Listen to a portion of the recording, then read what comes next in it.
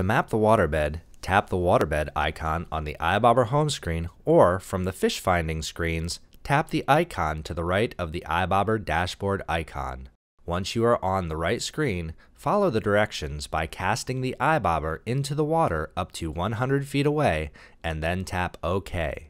Once the countdown timer finishes, reel in the iBobber slowly and steadily, about 2 feet per second, and tap OK when you're done reeling it in.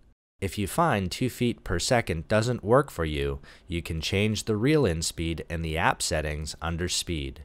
When using the waterbed mapping mode, remember that iBobber needs to be in at least 4 feet of water to function correctly.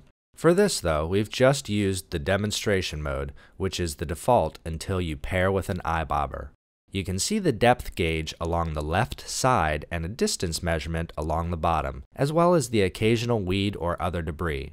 In this screen, the y-axis, the depth gauge, is the point closest to you, the point at which you pressed OK when you finished reeling in.